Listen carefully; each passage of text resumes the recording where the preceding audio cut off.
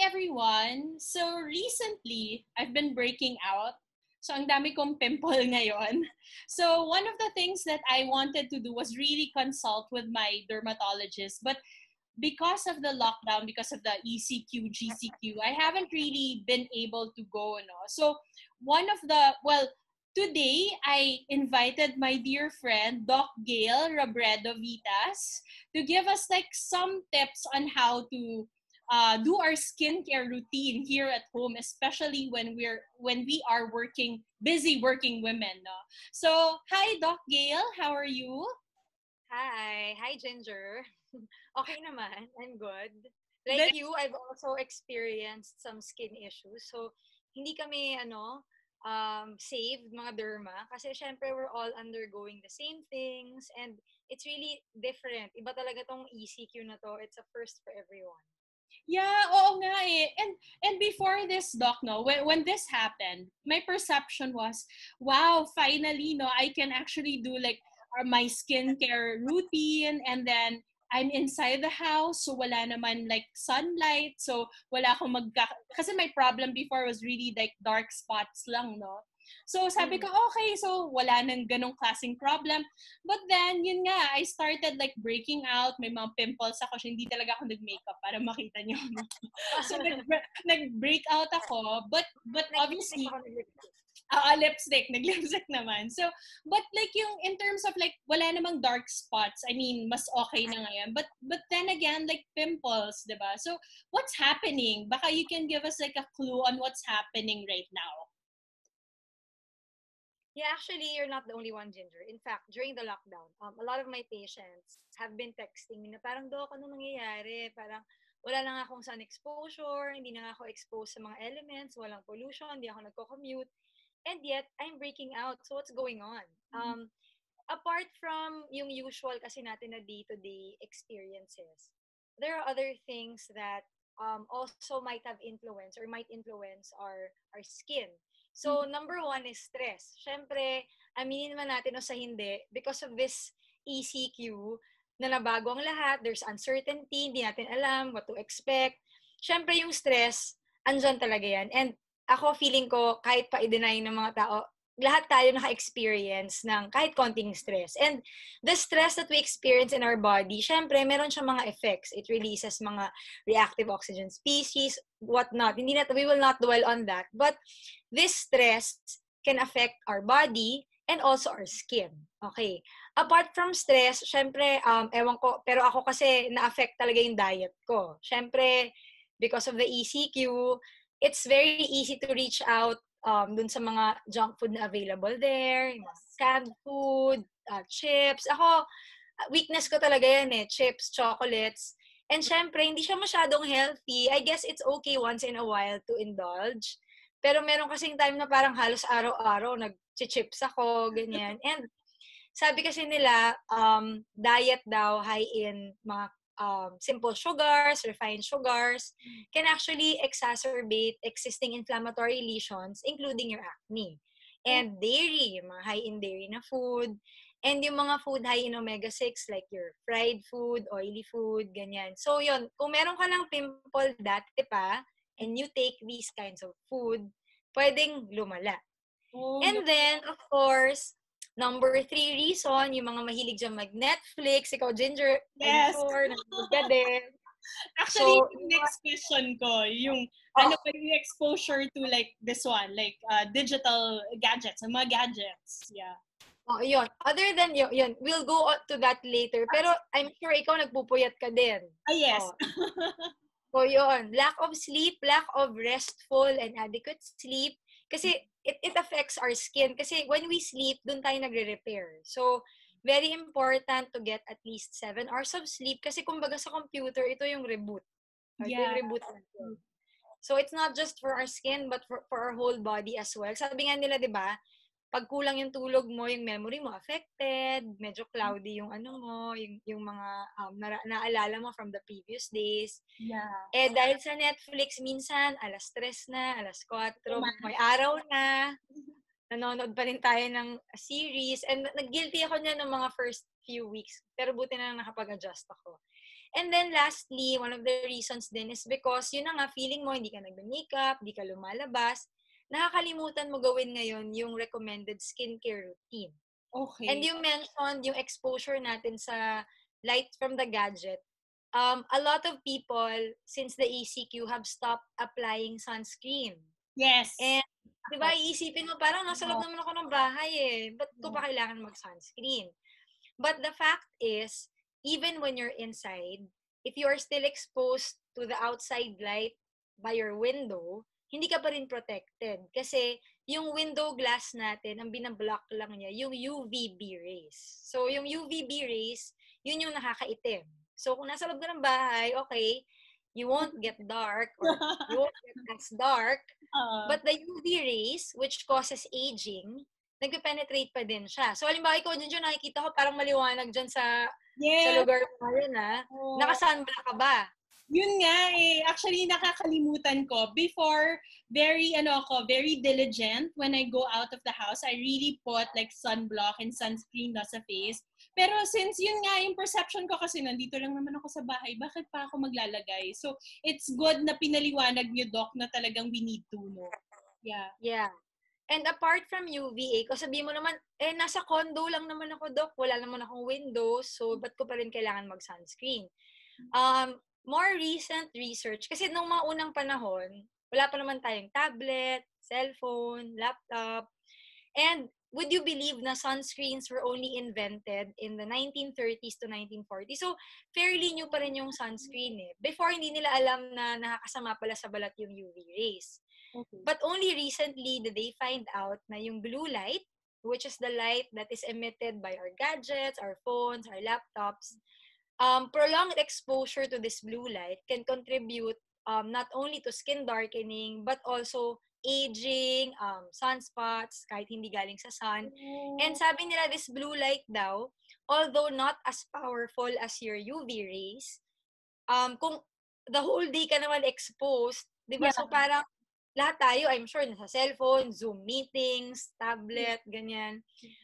It penetrates deeper sa skin natin. And most of us are exposed to that for mga 8 hours a day, di ba? So, if you add them all up, yung cumulative damage na nakikreate nitong blue light na to can also cause changes in our skin.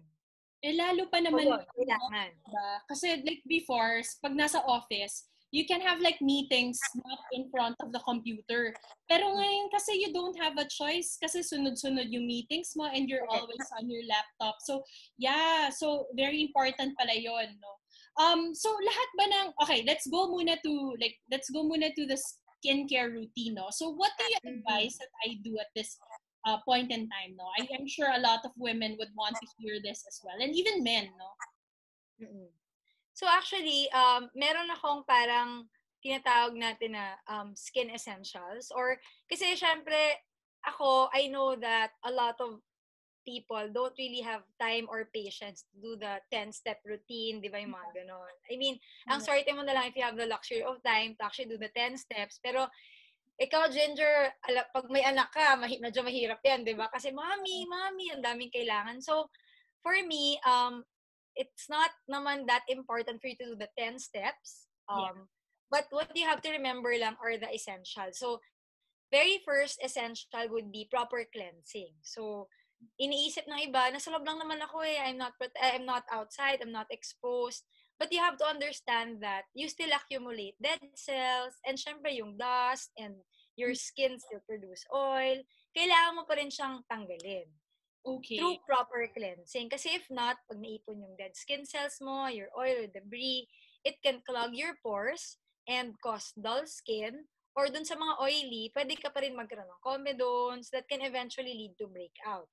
Yeah. What's important to remember lang is that when cleansing, you should opt for cleansers that protect your skin while cleaning. So, ano ba yung mga yon? Yung mga tinatawag natin na mild and soap-free cleansers. So, anything na pag ginamit mo sa mukha mo yung parang banat na banat yung face mo, those are not soap-free. And you should steer clear of that unless maduming-madumi talaga yung mukha mo. Okay. Unless makeup ka, parang ganon, super makeup. or parang nadumihan kayo, iba di ba nag-gardening, sports, ganyan. So only then do I recommend that maybe you use a soap-based cleansers kasi you really want to remove the dirt. But even with makeup, meron tayong mga recommended na makeup, kasi pag makeup araw-araw, di ba? Imagine, tinatanggal mo siya araw-araw. Meron din mga makeup removers that are actually mild and gentle on your skin. Halimbawa, yung mga micellar cleansers, yung mga bulk emulsions. So, pwede yun. So, that's number one. Especially yung mga nag-workout dyan, di ba? Ngayon, uso yung mga home workout. Kasi, syempre, pinagpapawisan ka. Kailangan mo rin siyang linisin.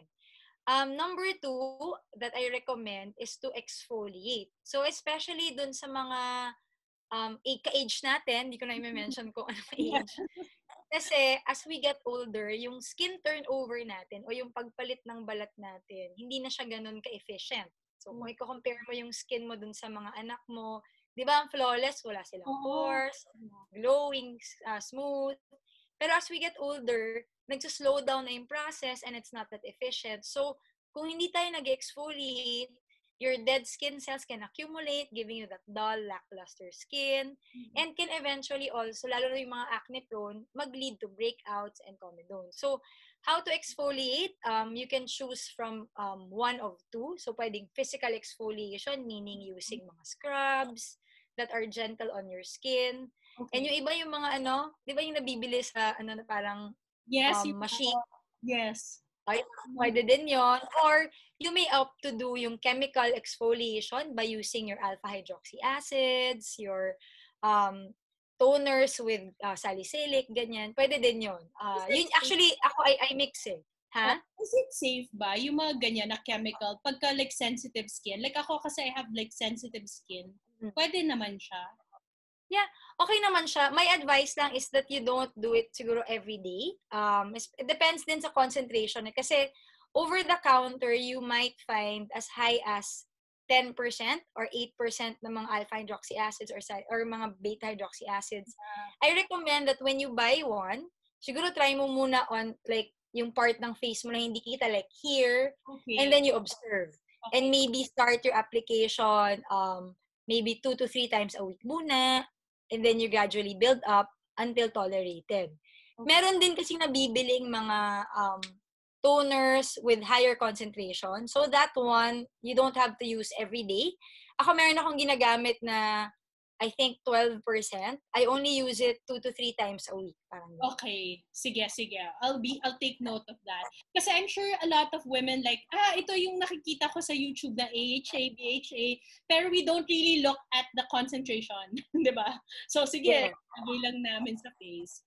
Okay, sige. Exfoliation and then? And then, of course, your sunscreen. So, yun, pag-usapan na natin ng konti kung ano yung sunscreen.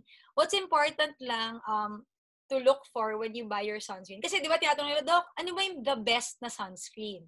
I always tell my patients, the best sunscreen is the one that you will use. Kasi it doesn't matter, bili ka ng pinakamaganda, hindi mo naman ginagamit, so useless, di ba?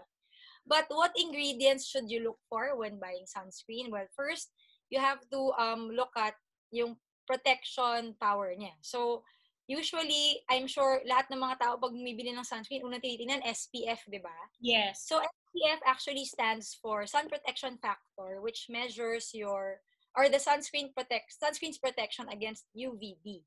Okay. So, wala pang globally or internationally recognized na measurement for UVA protection. Although, some Japanese and Korean products, may ginagamit sila yung tinatawag na PA. Yes. And it's usually +1 to +4. It measures protection against UVA. So, when it comes to SPF, we recommend at least 30, SPF 30, which blocks about 97% of the sun's rays. While yung PA rating naman, we recommend at least 2. So, yun. If wala kang makitang PA or hindi ka sure, just look for the words broad spectrum. Kasi European and US products, hindi pa nila ginagamit yung PA. Okay. And depending on your activities, for example, pawisin ka or ano ka talaga, you're engaged in sports, it would help to look for sunscreens that say water resistant.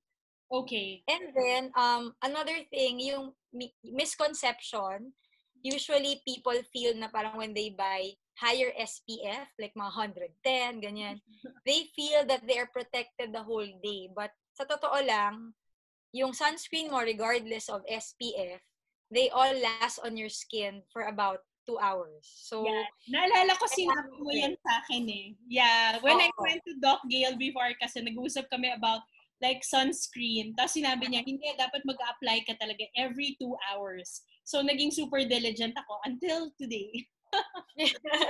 Until today.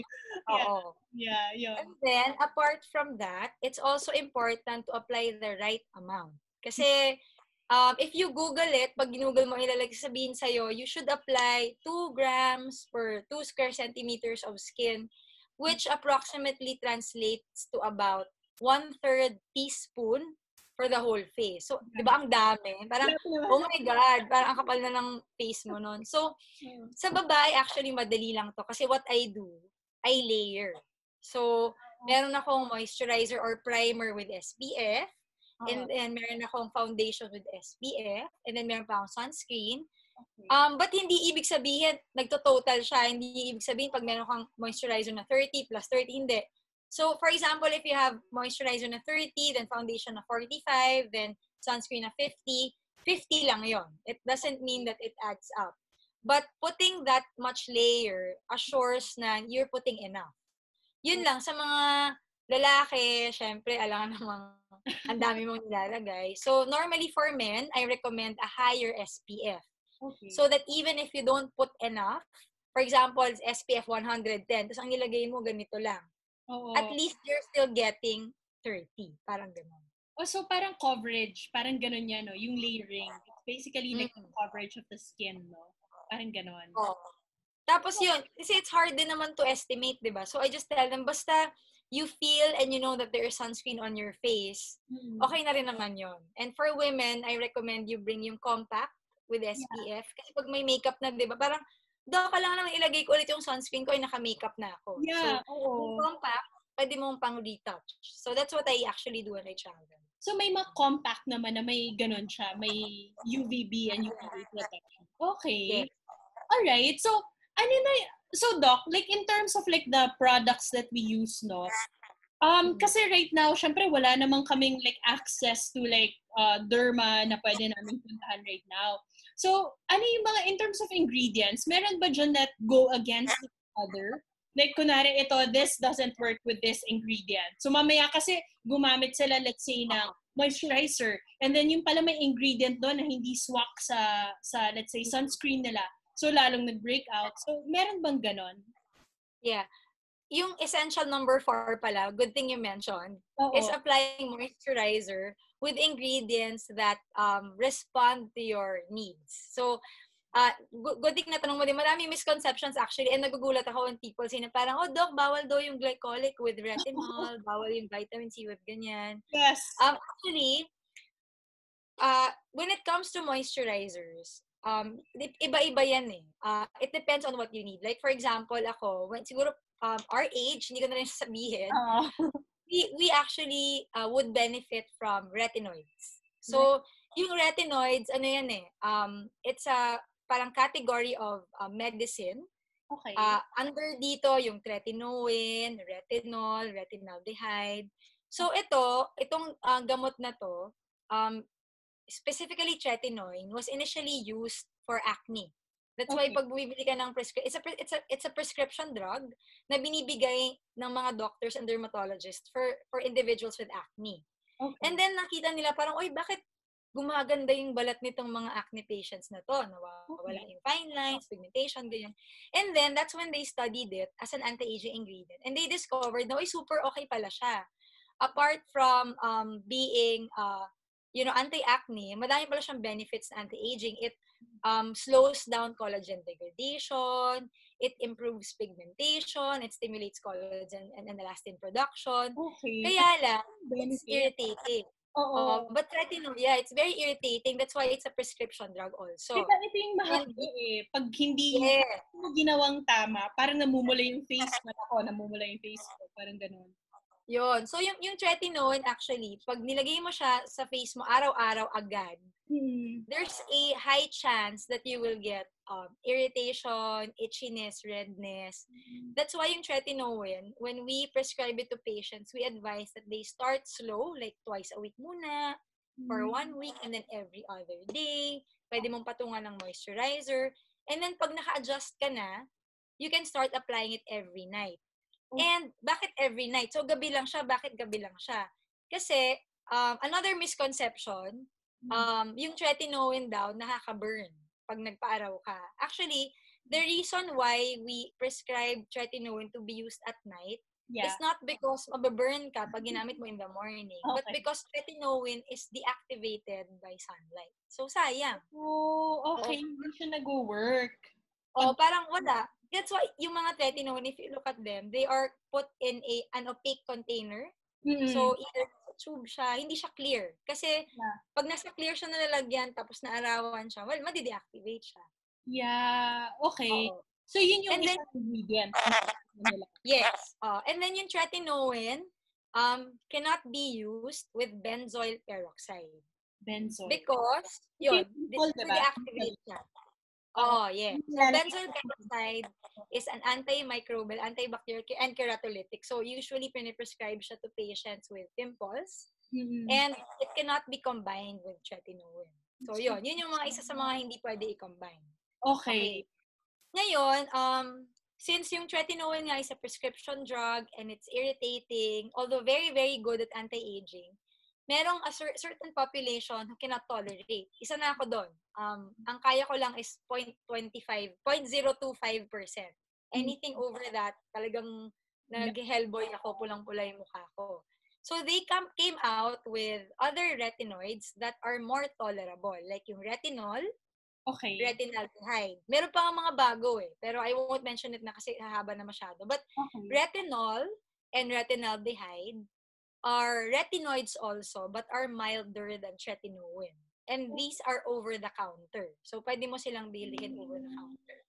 Nag-work naman sila, but it takes longer compared to tretinoin. But because they are less irritating, mas preferred sila ng mga patients, especially those with sensitive skin like you. Yeah. So, maraming products out there na nag-offer ng retinol. Kailangan mo lang basahin yung concentration. And of course, since it's also a retinoid, hindi mo rin siya pwedeng bigla-biglain. Kailangan gradual pa rin. Twice a week, then every other day, then every night. Okay. What are your thoughts, Doc, sa mga facial masks? Kasi I'm sure like yung mga tao ngayon, like, gusto ko mag-de-stress, so I will buy like facial mask. So meron bang mga do's and don'ts when it comes to buying facial mask? Okay, you're talking about yung sheet masks, no? Yeah. Yung mga binibilan, yes. Oo. So, yung sheet masks, they are meant to hydrate. Usually, depending on the type that you buy, they contain a concentrated form of certain ingredients. Usually, nakikita ko dyan, hyaluronic acid, whitening, ganyan. Okay naman siya, especially for those with dry skin. Kasi it's occlusive. So, talagang pag nilagay mo dyan, pagtanggal mo talagang, wow, hydrated na hydrated yung skin mo, moisturized ka. Kaya lang, yung mga patients with oily and acne-prone skin, when you do it too often, like every day or even every other day, you run the risk of clogging your pores and causing breakout. So, okay naman siya. Like, kung dry skin ka, maybe every other day or 2 to 3 times a week is okay. Pero pag oily skin ka, medyo ingat lang ng konti. Kasi, pwede kang magkaroon ng breakout. Got it. Tapos isa pa. Marami ako ngayong parang, what do you call that? Like, nagka-clog yung mga blackheads. Blackheads and whiteheads sa ilong. Yes. So, what can we do? Parang natatakot naman ako bumili. Although before, nung medyo bata-bata ako, nilalagyan ko pa yan yung Yes, for yung mga ganyan. So, pero right now kasi parang iniisip ko, baka it will just do me more harm than good. So, what can I do para matanggal siya right now? Ayoko namang kutkutin kasi, syempre, wag. Diba? So, retinoids, like your tretinoin, your retinol, can sort of minimize formation of blackheads and whiteheads. So, you should be applying that. Number 2, exfoliation. So ako, yung ginagawa ko, kasi ako nagbe-build up din ako niyan eh. There's this exfoliant, a physical exfoliant that I use. It's made of magnesium crystals. Medyo rough siya, but Okay. very fine. So I gently use that to exfoliate my nose. After that, medyo natatanggal din siya. Talaga? When it comes to pore strips, I used to do that also. Lahat yata tayo pinagdaanan natin yan. The problem lang with pore strips is that sinistrip din niya yung skin mo. So Oo. just be careful. I find that patients with oily skin are more tolerant sa mga strips. Walang nangyayari sa kanilang masyadong damage. But ako, when my skin started becoming dry, when I would use the pore strip, nai-irritate talaga siya kasi parang tinanggal mo din yung stratum corneum mo. So, if you do that, in case you want to do the pore strips, moisturize mo na lang after to replenish the barrier. Pwede Oo. naman. Kasi usually dito din ako nagda-dry eh. Yung sa gilid, yung nose. Diyan yung dry skin usually. So, sige. So, final tip na lang siguro, Doc, na for people who want to maintain healthy skin but who are so busy, no? Kasi malamang most of my audience ganyan. They're working from home. They're super busy. They don't know what to buy. And like, just give it to me and then yun na yung gagawin ko. Like, I don't wanna think about it. So, ano yung mga tips that you can give them? Actually, first of all, listen to your skin. Kasi I can give naman a lot of advice, pero iba-iba kasi talaga tayo eh. And there are a lot of great products out there. Some will work for you, some don't. So it's important to identify yung needs mo and what skin type you have and to try to find the product that works for you. Yun talaga yun eh. And ang pinaka-importante talaga is proper cleansing and exfoliation, applying sunscreen, and especially for our age, kailangan na talaga natin ng moisturizers with ingredients that address our concerns. Like, ako may pigmentation ako, hindi mo lang nakikita kasi nag-foundation ako. Ang ganda nga ng skin mo. Meron eh. So now, I have a tinted moisturizer. But Okay. I do have pigmentation here. So I'm using vitamin C, retinol. So yung mga ganun, you have to find, it's also best to consult with a dermatologist just to know your baseline. And then, yun, wag niyong kalimutan yung skin regimen. I know minsan nakakatamad talaga. And it's not just that. I always say that having good skin is from inside and out. So, pwedeng ang dami mong nilalagay dyan, pero unhealthy ka naman. Yung food mo, pinapabayaan mo, hindi ka natutulog. So, it's kailangan holistic. And whatever kasi that you do to your body gets reflected on your skin. It's the largest organ of the body. It's our barrier protection from everything else. So, however you treat yourself, your body, it will reflect on your skin. So, yun lang. Yun lang yung ma-advise. Doc, Pero sorry. mahirap. Yeah, that's true. Ang hirap gawin. Pero sige, we will try that. May isa pa akong question na naisip ko lang right now. Ang coffee ba? Okay. Nakakasama ba sa skin ng coffee? Ang coffee, like drinking coffee. Actually, hindi naman. Caffeine has a lot of benefits. It improves circulation. It keeps you awake. But just like with anything else, too much of a good thing can be bad. So, yung sinasabi namin lagi, especially with coffee, and it's not just coffee, if you're a tea drinker din, may caffeine din yon. So, try to limit your coffee intake to siguro mga 2 to 3 shots of espresso a day. Okay. That should be enough. Anything more kasi can cause palpitations, mga ganon. So, coffee in moderation, caffeine in general in moderation is not bad. It's good naman. Okay, kasi marami na Coffee drinker ka ba? Malakas ka ba mag-coffee? Malakas ako magkape, Doc. So, I think yun. Like, I can take like 5 to 6 cups a day. Oh my God, mag-decaf ka na. Kasi yung decaf, hindi naman talaga siya 100% decaf eh. They still contain some caffeine. Kasi it dehydrates you din eh. Maybe so, that. Oo, matutuyuan ka din. Kaya nagdo-dry din at some parts of my skin. Yes, it's parang the overall, yung sinasabi mo, it's good to know. Grabe ka. Parang hindi na ako natutulog. Tama din yon. Enough sleep, ladies and gentlemen. Enough sleep is good for your skin. Ayan. Sige, so Doc, is your like clinic open already? And where can they get hold of you, no? If they want like consultation, advice, kahit paano, or online consultation, meron bang ganon right now? Yeah, well, I think most of the board certified dermatologists, they opened when the ECQ became MECQ. Kasi we're actually allowed naman to attend to emergency skin conditions, ganyan. And I do believe that a lot of doctors are now online. Okay. But my clinic now, we're trying to do Monday to Saturday, 11 to 4, but it's strictly by appointment kasi we want to maintain social distancing, ayaw natin magsabay-sabay yung mga pasyente. And we've also employed a lot of measures like acrylic barriers, UV lamps, air purifiers, alcohol dispensers, and our staff is on isolation gown. Ito na yung new normal. Yes, okay. True. So yun, Ginger, magpa-plug lang ako, okay lang? Yes, please. Yes, please. I'd like to invite everyone to maybe visit my YouTube channel. It's Dr. Gaile Robredo Vitas. Naging bagong hobby ko. I started making videos on different skin issues like acne scars, pigmentation, and I'm really open to topic suggestions kasi mahirap pala mag-isip ng pag-uusapan. Yes. So if you have suggestions, I also have an Instagram page. It's called Irene Gaile. So I'm also open to whatever you wanna learn about skin. Kasi minsan, di ba, feeling ko alam na, hindi pa pala or gustong malaman. So yun, I'm inviting everyone to check it out. Thank you, Doc Gail. I'm sure, ang dami kasi, di ba? Like now that I'm thinking about it, if we just have time, like the whole day to talk about things with regard to skin, ang dami naming pwedeng itanong sa inyo that maybe, like for a derma, that's something that you always kasi encounter or like think about. But sa amin kasi, like, it only happens like, oh, Doc, paano to? Like, this is what's happening right now. It's not like a common occurrence sa amin, no? Or even when we come across certain products and feeling namin like, oh, this is something new.